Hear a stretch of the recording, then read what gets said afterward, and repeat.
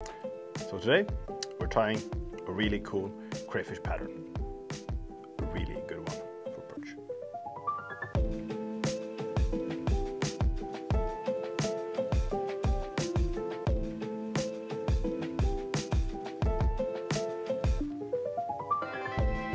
Well, in Sweden we have a huge tradition in August to eat crayfish, and so does the perch. What I like with this one is that it's basically, however you do it, it always kind of like turn the right side up.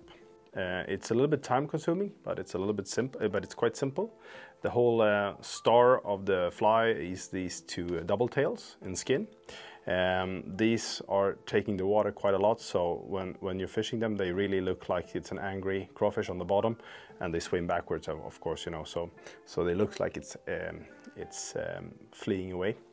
This is crawfish tail, which is usually put in the front of the fly like this, but I have put it in the back here, so it's underneath, just because it makes the fly stand really well, and it really makes the balance of this fly. Then the weight is a dumbbell in the front instead, and then I put some UV varnish underneath here, so it makes a very flat surface and very natural. So these hackles here are only supposed to be like small legs, so the bottom side of it is not that cool, but that's not what the fish sees in any case, so it doesn't matter. So we're using this tail here as a balance, and we use these dumbbells as a weight, and we're going to tie it on the bent streamer from Ahrex, which has this little bit pre-bent. It's actually pre-bent in 26 degrees, which makes it really kind of lift from the bottom the right way.